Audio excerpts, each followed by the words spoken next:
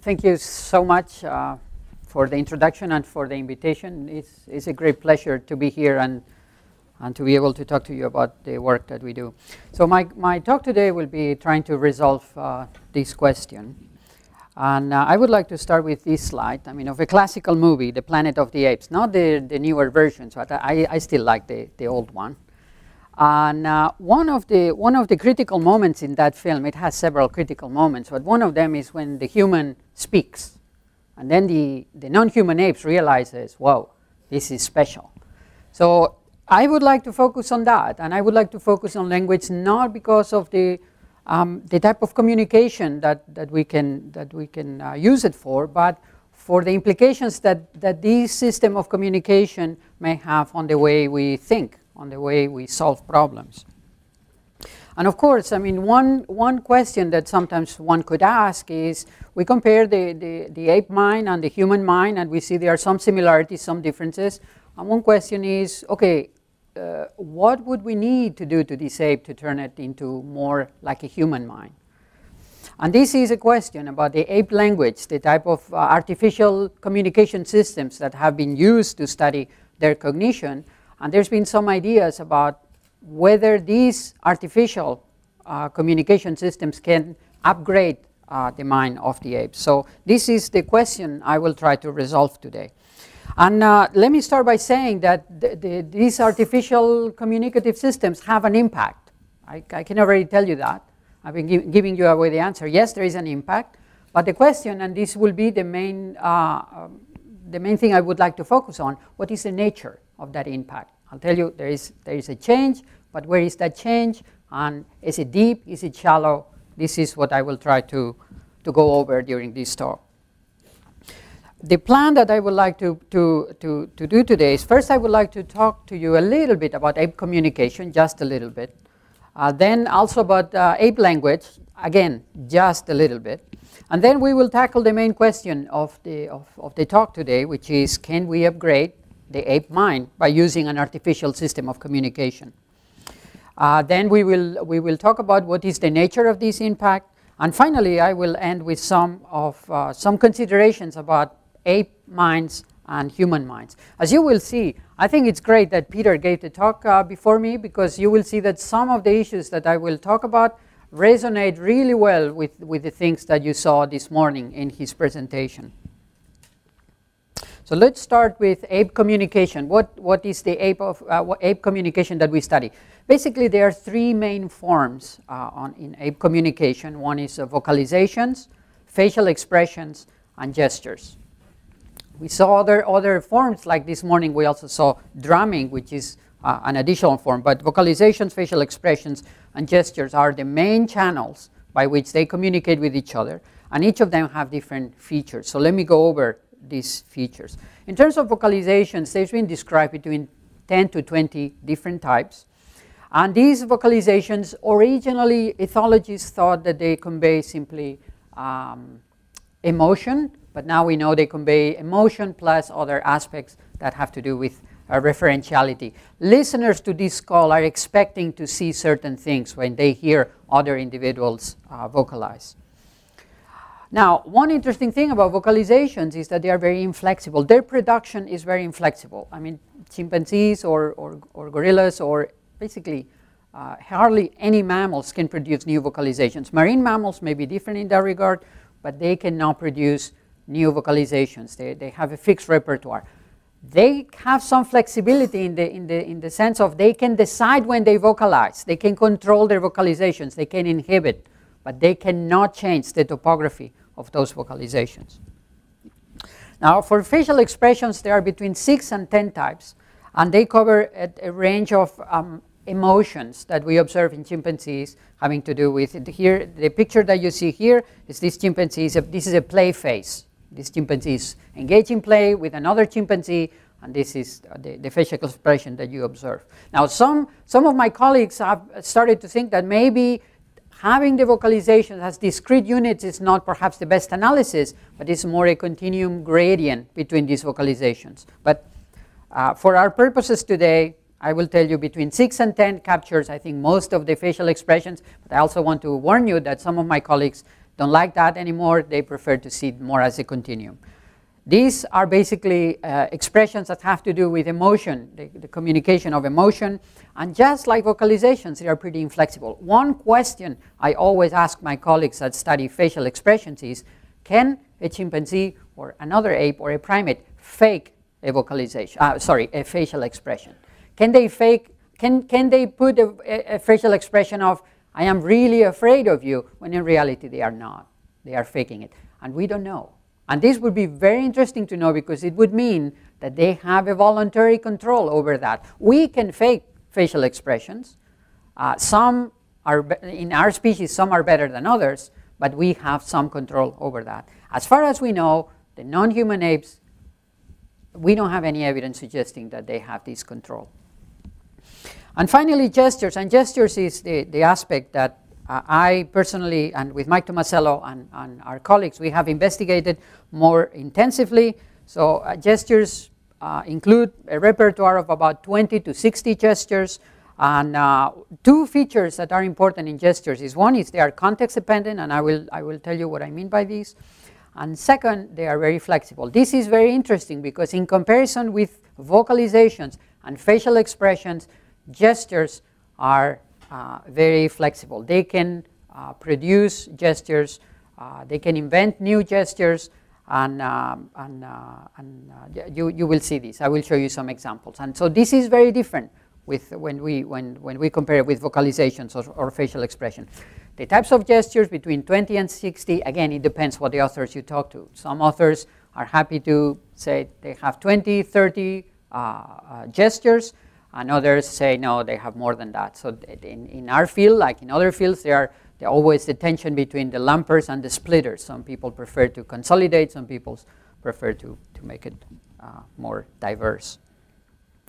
Now, the gestures that I will be talking about are gestures like the one that you see here. So this is called arm reach. And in this particular case, this chimpanzee is begging for food. Okay? But other gestures involve the whole body postures, and also sometimes head movements. Okay? So not just hand movements, but also head and also body postures. So just to give you a feel of what are these gestures, I mean, I'll give you now some examples. So as I told you, this is one. So here you have other examples, and they use them for a number of things. For instance, here you're going to see some gestures used now in a conflict situation. Now these two chimpanzees, they are fishing for something in the moat. Can we dim the lights somehow so you can see it better? Is it possible? So these two chimpanzees, so you know, one of these chimpanzees has a stick and is fishing on this moat, and this chimpanzee is trying to steal it. So you see, this stick belongs to this chimpanzee, and this chimpanzee tries to steal it. It's pulling from there, and now you will see the facial expression of this chimpanzee. You will see that there, that facial expression. So that's a fear grin, and now that putting the hand like this, offering the wrist, is a gesture that they use for appeasement purposes. So that's one gesture. So there was a potential conflict. You know, this chimpanzee was trying to steal the stick of this one, didn't like that, and now it's over. So she can keep her stick and continue fishing, and the conflict has been averted. Thank you very much. So also another gesture this is called arm pull. And you will see this infant wants to go to a different place in the enclosure. He's going to go to mom, and this is what the infant does. And then mom complies, and they go to another place in the enclosure. And finally, here, you're going to see a reaching gesture like this one. But this one, you see this male is reaching for this female, but he's not asking for any food. What he's doing is trying to recruit her as an ally, because this male has been involved in a conflict. So it's a recruitment gesture. Now, I told you before that this gesture is also used for begging for food. So this is very interesting because it leads us to one of the things that is important to know about the gestures, how chimpanzees use gestures. Now, I have this cartoon by Gary Larson, and I have it here because I think it's a good demonstration of what chimpanzee gestures are not about. Okay? So here you have, in this cartoon, you have, this is a lab in the States where, you know, it goes and says, Matthews, we are getting another one of those strange habla español sounds. See, I'm from Spain, so I know what that means, but they obviously don't. And here you can see it saying, ¿Qué pasa? That means what's going on. Habla español. Bien fallo, that means correct, incorrect. Anyway, so. Now, this discreteness that we find in language is nothing like what we find in the chimpanzees. In the chimpanzees, the context is crucial. Because this reaching gesture can work to retrieve an infant, can work to recruit an ally, or can work to request a food transfer. And in all these cases, it's the same gesture. So the context informs you about what is this gesture about, what is the recipient want from you. In addition, gestures are very flexible because they have more than one way to ask for food. So this is one way that you can ask for food, but if that does not work for whatever reason, you can have other forms, like doing like this, or others like rubbing chin. Some of these gestures are very idiosyncratic. Some individuals only use them. This is basically universal. All chimpanzees use the reaching gesture, but some of these, like rub chin, are very special about particular pairs. So we see that there is some variability and some flexibility in the way they use gestures, and something very important, the context is crucial, very often to make sense of what the individual using the gesture is going at, does want to get. Now, I have here some examples of gestures. Again, just to give you some illustration of the different gestures, and here in quotes, a translation is what is the context in which gestures appear. So here the hand begging, give me, the reach, come, follow me, and here you have other examples, follow me, give me, chase me, okay, come, mate with me, turn around, follow me, groom me here. Now, one thing that strikes you of this list is that chimps are very demanding. They ask things for their conspecifics, and this is going to be very important because the imperative format is crucial. Most of their communication is about imperative, in the imperative format. We will come back to the imperative motivation later. Now, I also told you that they are flexible. They are flexible in at least in two ways. First is they know when they need to use the gesture to be effective.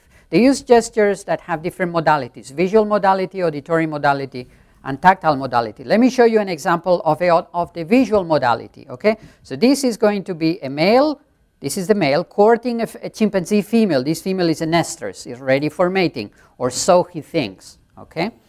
And then the male is going to use a gesture to entice her to mate. And this is the gesture. There you go. Now, this video, I call this video the evolution of dirty dancing. So now, the reason I'm showing you that gesture is because, look, this is a visual gesture. It makes no noise. It does not involve touch. And what the male does, at this point, he is behind her. So what he's going to do is, look, he's going to cut across, and he's going to position himself in front where she can see him, and then he's going to use the gesture. Okay, so this is a case where he needs to use a visual gesture, and then he positions himself in a place where she can see her. This is going to link with theory of mind reading aspect. So it seems that the male is sensitive to where he needs to be so that the female can get the message. Now I'm going to show you the opposite. And in this case, we have the alpha female, the dominant female that is carrying a baby, and we have this other female here doing nothing. Now this female is going to play a joke on them. And what he's going to do is going to slap her. This female is not dominant. And believe it or not, he's going to slap the dominant female. Now, wait a minute. How can this happen? Well, this female is not completely stupid, because he's not going to slap her in the face. What she's going to do is she's going to do that. You see, the female just moves, and now that the back is turned and the female cannot see, boom, it's going to hit her. So it seems that the chimpanzees have a sensitivity for when it's appropriate to use gestures, when it's appropriate to deploy certain behaviors. Now, this sensitivity, you can see some of that in vocalizations also, because there is in vocalizations, there's also audience effects. Depending who's around, they vocalize in one way or another, or they vocalize or they do not vocalize. So this is not special about gestures. Now, what is special about gestures is, okay, sorry, here you have some data. Those are just two anecdotes. Just here to show you that this is not just about chimpanzees. What you have here is the percent of gestures that the recipient is attending, is oriented and looking at the one producing the gestures. You see, when they want to use visual gestures, they mostly do it when the other one is oriented and looking. When they use tactile gestures, then you don't need it. Then they use it much less. And all species show this sensitivity. Now, one thing that is different compared to vocalizations is this, is they can produce new gestures that we do not find in their natural repertoire. And one such gesture, one that they borrow from humans, is pointing. Chimpanzees can learn to point for humans because it works really well for us. We respond right away. Now, there is some discussion where these gestures come from, and there is originally people thought, well, the chimpanzees are imitating. But now we know that chimpanzees are not so good at imitating the gestures of others. So the other proposals have been ontogenetic ritualization. Maybe the chimpanzees are shaping each other in the way they use gestures, or humans are shaping chimpanzees at using these gestures. At this, you could argue that one way that this pointing gesture could have appear in these chimpanzees, because originally it was trying to reach for food, the human sees it, gives the food, and now after a few times the chimpanzee stops reaching for it. It just uses an ineffective reaching, but because the human understands it as a with communicative intent, then they respond, and therefore the chimpanzee starts to use a pointing gesture. There is now some people arguing that many of the gestures appear by maturation and selection. So all gestures in the chimpanzee repertoire are there, and what the chimpanzees do in their repertoire, they trim them. Okay, so there is no need to learn anything new. Everything is already in place. The problem I have with that explanation is that I could not explain things like this. That the chimpanzees and other apes have the possibility of learning new gestures, something that has not been documented with vocalizations. Now, very quickly, if I had to give you a sentence of how apes use gestures, this is what I would say, and it's very similar to what Peter said this morning, is that how they use gestures flexibly to request for the here and now, and mostly in a dyadic format, and lacking through iconicity. That's a definition that I would use to define the gestures. Now, you all know that chimpanzees and other apes have been trained to use different types of artificial communication systems. One is American Sign Language, and the other one is tokens and lexigrams. American Sign Language have been studied mostly by the Garners and by the Foutses, while the tokens and lexigrams have mostly been investigated by Primate and their Rambaus. Now, very quickly, and again, I will fly through these. Very quickly, in terms of American Sign Language, the repertoire, when you look across different studies, is about 200 signs. Some studies have more signs, but it also depends how you count it. Some studies have reported up to 500, but it depends how you count them. They include things like we would call nouns, verbs, adverbs, pronouns, adjectives. So this is not something like it's just about nouns. They also have signs for actions, pronouns, etc. Many of these signs are iconic, but others are arbitrary. There is no resemblance with the referent. And one thing that they achieve, and this is very important because it's something that you do not see in their natural communication, is displaced reference. With these signs, they can refer to something that is not there, and they can even refer to things that it's displaced and it's not there spatially, and it's not there temporally. They can refer to things that happened yesterday. However, most of the signs that they use are, once again, on an imperative format. Now, what about tokens and lexigrams? The repertoire, again, depending on the studies, 20 to 200. Again, if you look at what type of lexigrams, they fall into the same categories. Now, all the lexigrams, unlike the signs, are arbitrary. They have no resemblance with what they refer to. And again, with these tokens and lexigrams, they can achieve displaced reference, but however, they are also in an imperative format. So, the natural communication of the apes, as I said before, it's in terms of reference is restricted to the here and now. But when they are trained on artificial communication, this temporal and spatial limitation, it's overcome, and then they can refer beyond the here and now. They can refer to things that are not spatially present there and things that temporally occur yesterday, for instance. This is going to be interesting. This is already, I think, a big change, because one may have thought, well, maybe displaced reference is only something that humans have evolved. But here we see that as soon as we give them a means of communicating, no problem. They will use it, and they will use it to refer to things that are not there. I'm going to park this, I think, important aspect, this important lesson of the artificial systems of communication, and now I'm going to move to the main topic of the talk. Now we've given a very brief introduction to the way they use gestures, to the way they use ape language. And now we're going to go to the main question. And the main question is, given that they can learn these artificial systems of communication, are their thought processes different from the thought processes of other apes that do not have this training? The first person that I'm aware that asked this question was David Primate. And David Primate looked at analogical reasoning and compared the performance of apes trained on the artificial system of tokens, and he compared the ability of solve analogies between chimpanzees trained in this communication system and chimpanzees that were not trained. This will be the main topic that I will cover, but I will cover two other topics. Another topic is that one that is called the reverse reward contingency. And this is, I will explain in detail, but this has not to do with training about language training, but numerical training. If you don't know about this, don't worry about it, because when I will present this part, I will explain exactly what I mean. And the third one is about understanding intentions. So now we are not going to be focused on a particular symbolic system of representation. We're going to talk about something more general. Is what impact does have being raised in a human home have on the cognition of the great apes?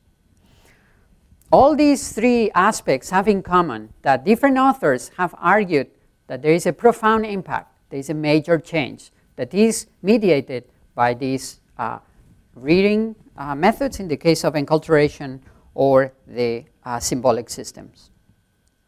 Now, let's analyze the data for these. Analogical reasoning first. And as I said, this is the main proponent of this was David Primate. And he used, the main method that he used was one that is called relational matching to sample. How does relational matching to sample works? It's very simple. The subject is presented with the stimuli. In this case, it is a pair of stimuli. And then it looks at that. This is the sample.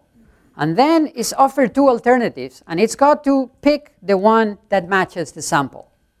Now, here you could do one of two things. You could say, well, I could match by the shape. So this pair is more similar to this pair than to this pair because there is a common element here. But another thing that you could do is you could focus on the relation between the objects and then match based on the relation. That's why it's called relational matching to sample. In this case, this is a relation. These two objects are different, and these two are the same, and these two are different. Therefore, under relational matching to sample, you should pick this. That's in a nutshell relational matching to sample. When chimpanzees train, language-trained chimpanzees are compared to language-naive chimpanzees, this is the work of David Primate, it was found that only language-trained chimpanzees can solve this kind of problem. If you read Primate's writings, at least in my reading, but you should do it yourself to see what impression you get. I get the impression that the earlier writings, he was more strong in this position. He was saying that language training had a deep impact on this ability, and without that training, you will not be able to solve relational matching to sample. In later writings, that position is toned down, and it's not talking anymore about a massive and deep impact on the cognition, but it's talking about an enhancement of capabilities that may already be there, maybe in a kind of a dormant state.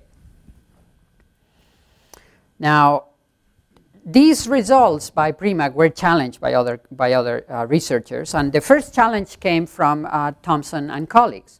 And what they found is that they documented relational matching to sample in chimpanzees that had not undergone language training.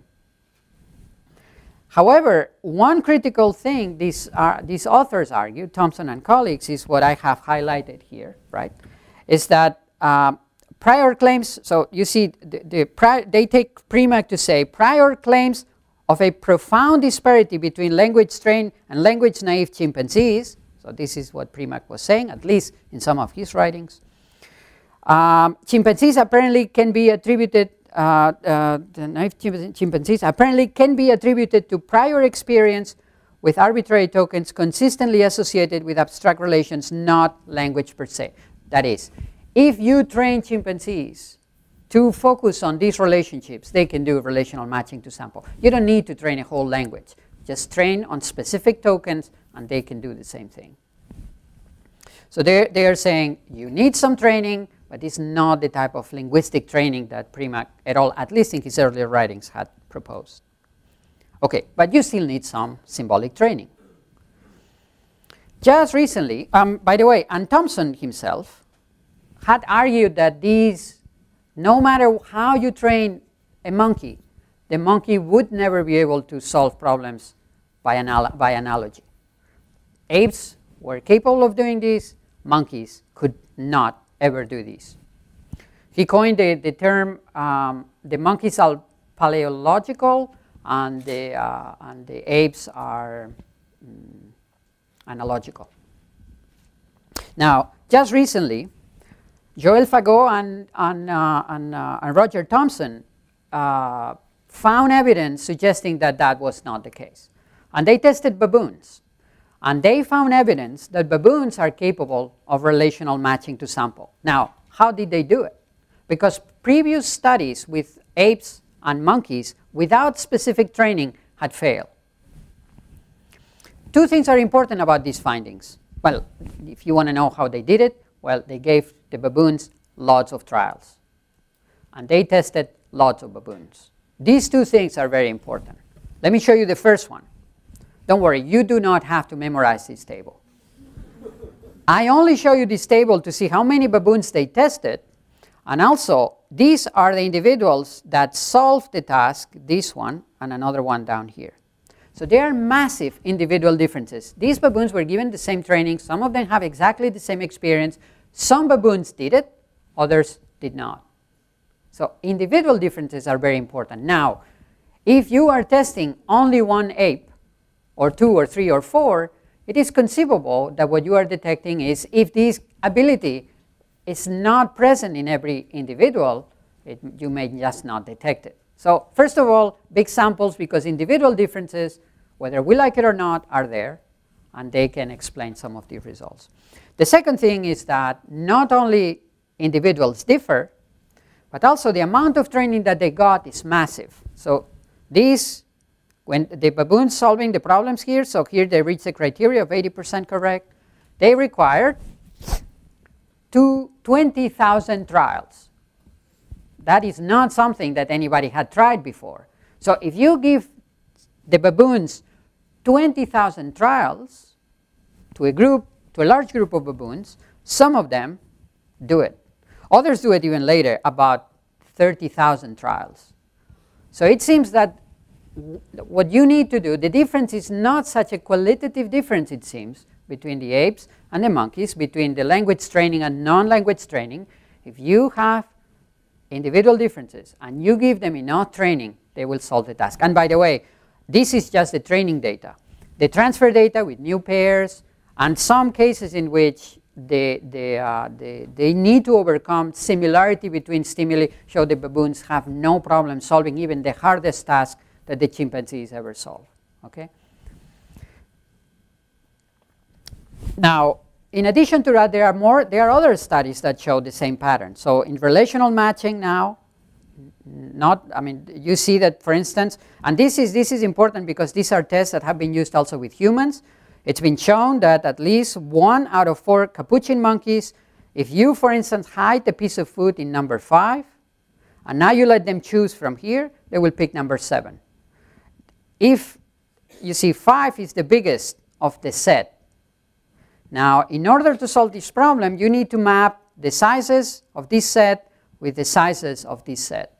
Sometimes number 7 will be here, so it's not just a spatial mapping. Now, these monkeys can solve this problem. It's an analogical problem. It's a problem that Dedrick Gentner and colleagues have used with humans. And this is a problem that they can solve even after, they can solve after a number of trials. And again, individual differences, lots of trials, but it's not impossible for monkeys to solve this problem. If apes are tested, yes, I think they will do the same thing. In fact, we tested apes on a slightly different problem, and it's a spatial mapping problem. And the way it works is this. You have 3 conditions. The idea is the same. So the experimenter hides food in this set, and the ape can choose from this set. Now, in order, there is a reward that is hidden here that the ape has not seen as hide. In order to decide which of these 3 cups is baited, it has to use the relative position of these cups, and if it can map the spatial array, his and the experimenters, then it will be able to solve the problem. And you can do different variations. One where the arrays are aligned, another one where initially they are aligned and then you move them. So now the subject has to choose from here. And one where at the time of baiting they are never aligned, they are just side by side. What you see is that this is the easiest combination. As you can see here, you have chimpanzees, bonobos, and orangutans. When you have this set up, yes, all the species can solve that problem. If you hide here, they will pick there, no problem. If you hide and then move, yes, that's still no problem. They can still do that. So they don't need the original location where you hide the food. They can just go and get that. However, and this is important because this study also shows us some limitations, is that if you hide the food here, and now they have to search here, that does not work so well. So the mapping is important. So if they can do the mapping before you move the containers, they can do it. But if they have to do the mapping backwards, then they cannot do it. So this study, in my mind, illustrates that they can do some aspects of relational, the spatial mappings, but not every possible spatial mapping. Okay, we go to the second one. I devoted more time than anything to the analogical reasoning because it's what has been work, and it was the first indication that the apes trained with language could be qualitatively different from the non-trained ones. Now, the reverse reward contingency, it's a very simple task. It's a task in which subjects have to discriminate which one of these 2 dishes has more food. Individuals do this spontaneously, and they prefer to maximize their food intake, therefore they pick the one with more food. And this is something you don't need to train them. You get them to choose between 2 containers, and if they know that they only can pick 1 container, they will go for the one that's got more food. But now what you do is, after they are doing this, you do a twist, and that's the crucial thing. If they pick 4, you give them 1. But if they pick 1, you give them 4. Okay? So it's, one trick that comparative psychologists we use. Now, can they solve this problem? You basically have to learn a rule. If you want to get 4, you need to pick 1. I mean, if we were to play this game with you, now I told you the solution, but I think you would catch up very quickly, and you would be able to do it, right? Yes. Well, maybe not before lunch. Before lunch is a bad time, but I think you would. Now, when this was given to 2 chimpanzees, Sally Boysen found that they were awful. They could not solve this problem. However, these chimpanzees were also trained on numerals. And what she did is she replaced the quantities, the food items, for numerals. And then the chimpanzees immediately, they solved the problem. So they knew what they were supposed to do, but when the food was there, they could not solve it. This is some data from 1 chimpanzee. And you can see here, this is when you use numerals. This chimpanzee does great. And now on session 2, you go back to the food items. Terrible. Again, food items on the 3rd session. No way. Even worse. Now you go back to numerals. Perfect. You see this kind of data led Sally Boysen and colleagues to postulate that the the numerical, the Arabic numerals, this numerical representation had a deep impact on the way they would solve this problem in their capability for inhibition. Now, it is true that it has an effect, but are the numerals necessary to solve the problem? And I think you can guess what the answer is going to be. The answer is no. Because if you run enough subjects, you're going to find some, like these individuals, that solve the problem. This is just give them trials and trials and trials. And eventually, they solve this task. Others do not. And after 400 trials, they're still picking the bigger quantity, even though they are not getting the bigger quantity for 400 trials. So once again, like we saw before, individual differences are important. This that applies to apes also applies to monkeys. So here you have an example with rhesus macaques. And you can see the different lines are different monkeys. And you can see that there are, again, big individual differences. Some monkeys, it takes more than 2,000 trials to solve this task. Others can solve it faster. So again, individual differences is not something that should be forgotten. And as we saw before, Arabic numerals or a symbolic system of representation is not necessary to solve the task. Finally, I get to understanding intentions. And here, Mike Tomasello and I looked at the data that existed in '96 about the number of different cognitive domains or cognitive areas or cognitive skills. So you can see these belong to the physical cognition. These are social cognition. And we compare the results that existed back then. And we compare mother-reared chimpanzees with enculturated chimpanzees. Enculturated chimpanzees are those that were raised by humans like a human child. What we found is there were two aspects, gestural communication and social learning, where enculturated chimpanzees systematically outperform the mother-reared chimpanzees. They were better at. They solved more tasks. They were more sophisticated at using gestures and at learning from others.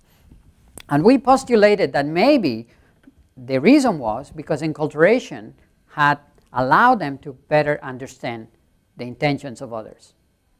Now we know we were wrong.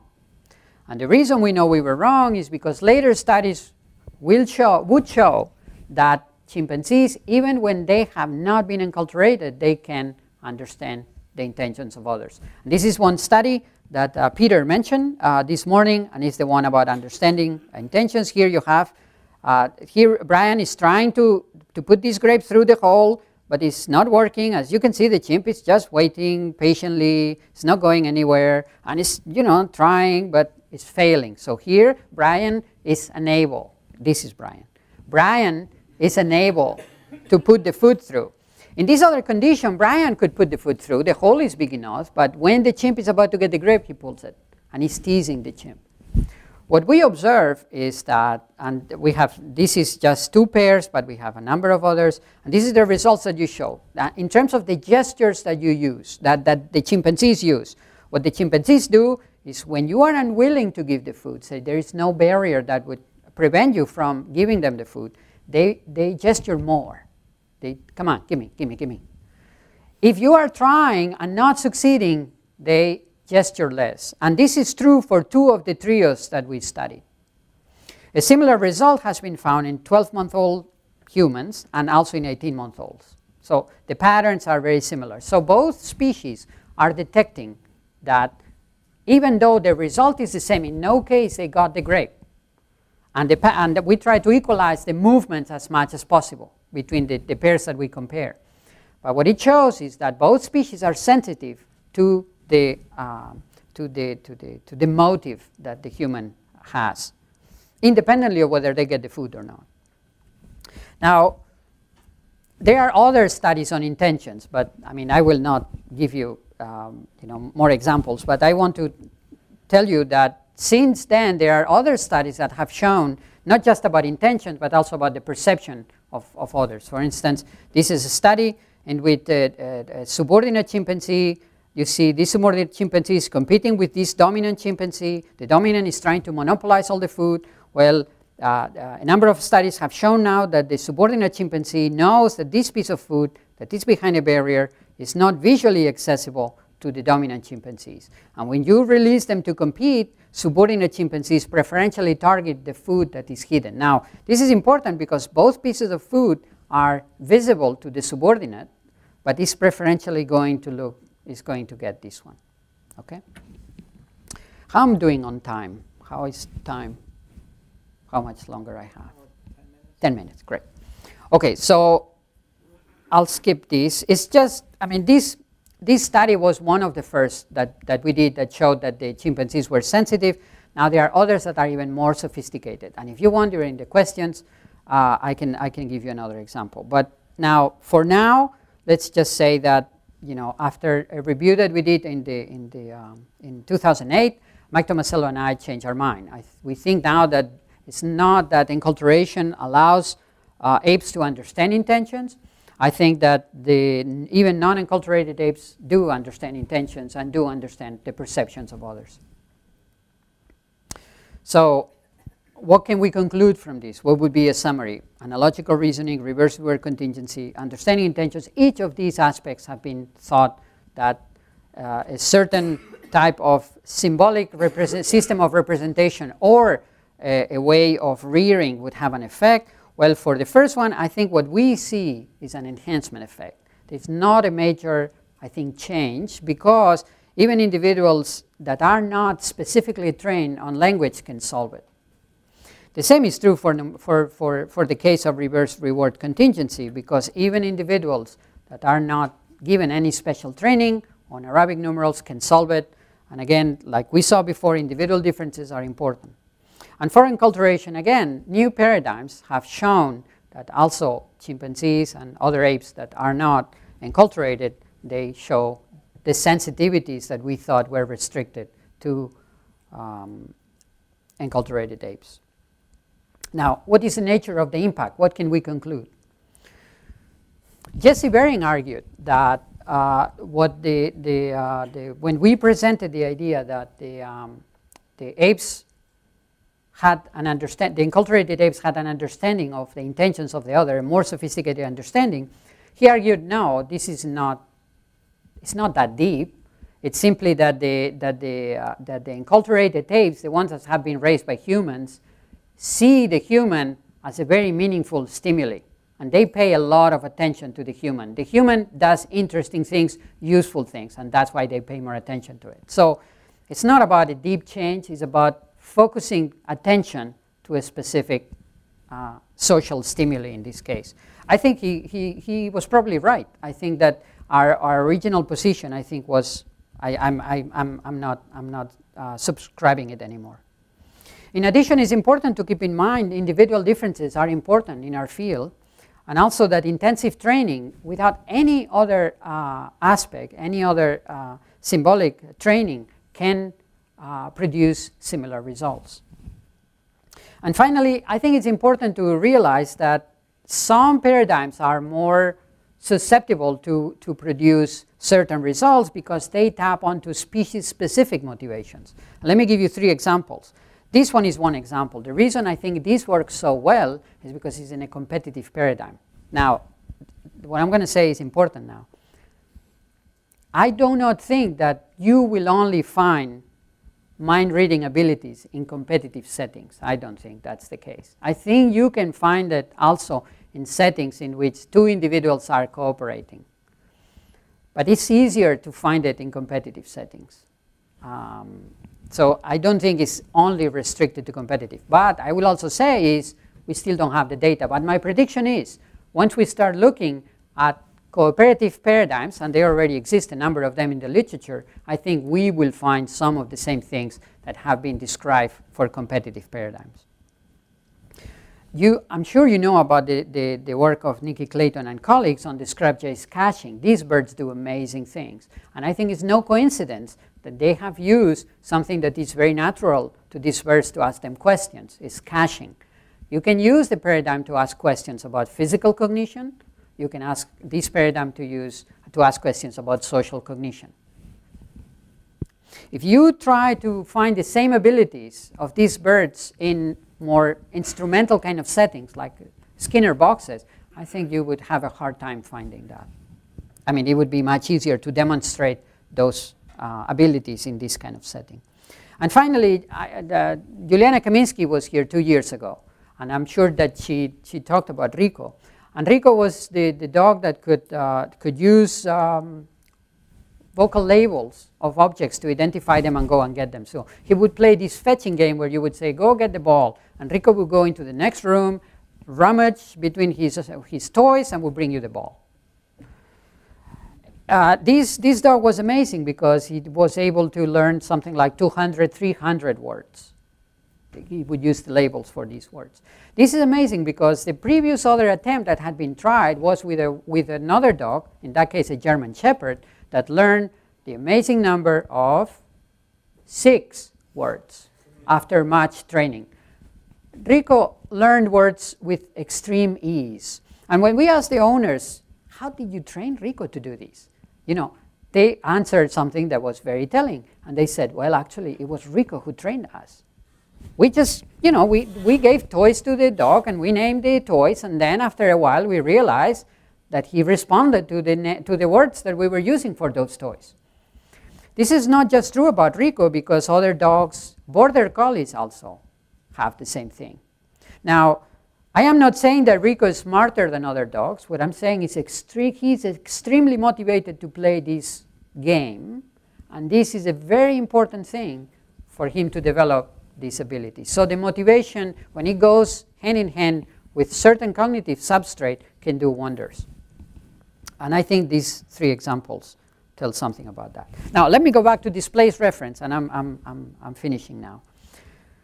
I left displaced reference on a park, temporarily parked, not because I don't think it's important, but because I wanted to talk about the other issues. But I think displaced reference tells us something very interesting, and it's that artificial languages provide apes with a vehicle to express their internal states, but it does not create those internal states in the same place. I would say the same things for the previous data that I showed you. It's not that the symbolic systems are creating their ability to think about relations, about have better inhibitory control.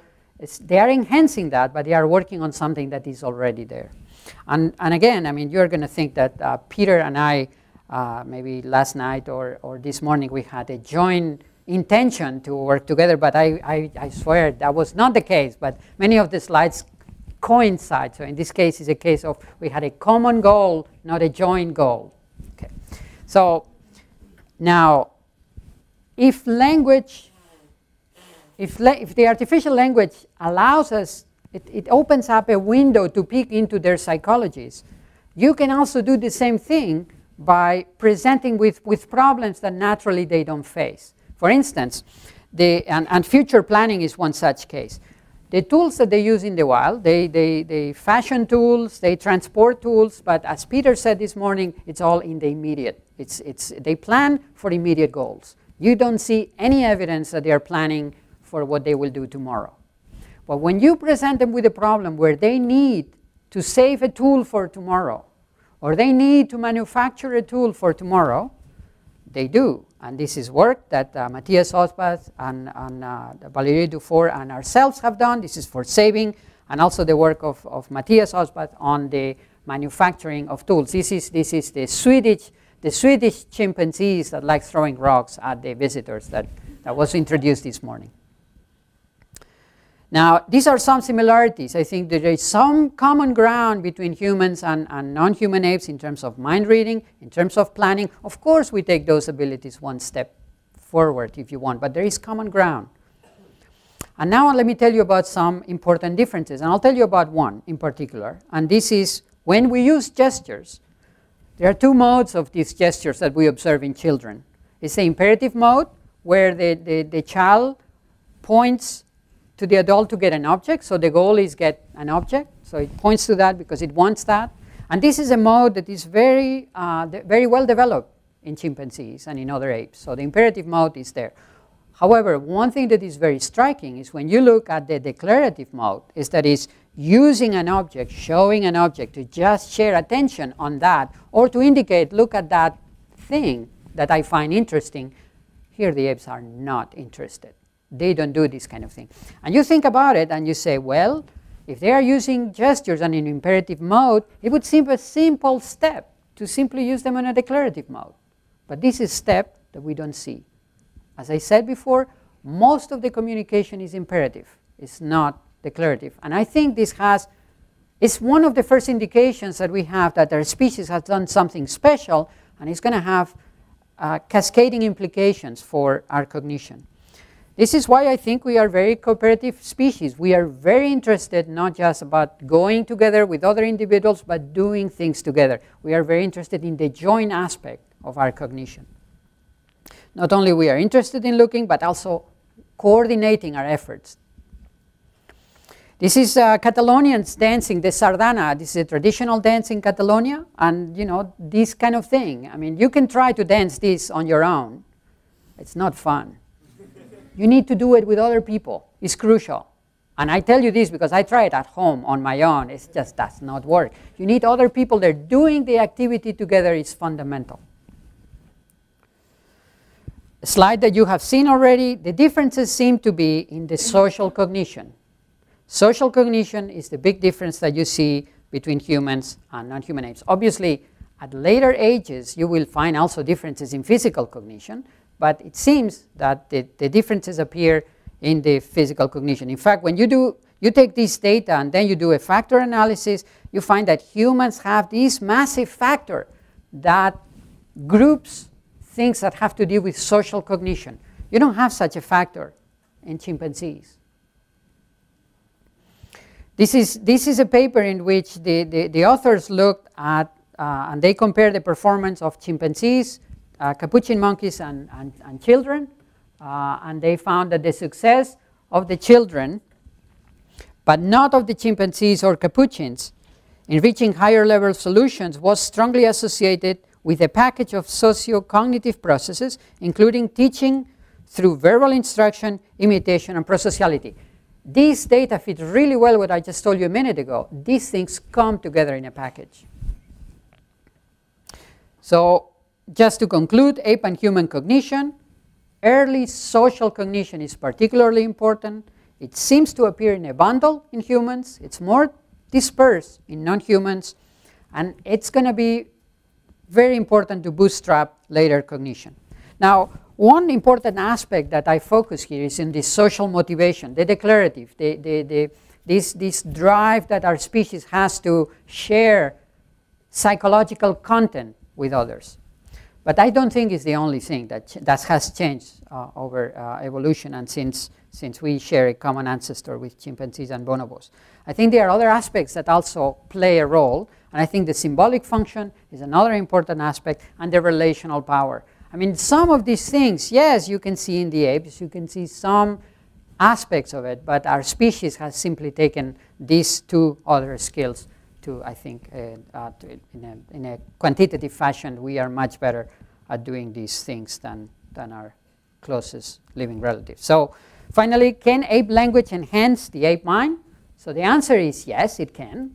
But it's important to qualify the answer because it's not about a profound impact. It's not that without the ape language, apes cannot do those things. It's just that it can enhance. They can do it faster. They can do it easier. But what it does, ape language does it do, it does not seem to create something new, something that without language you will not see in the apes. So, thank you very much.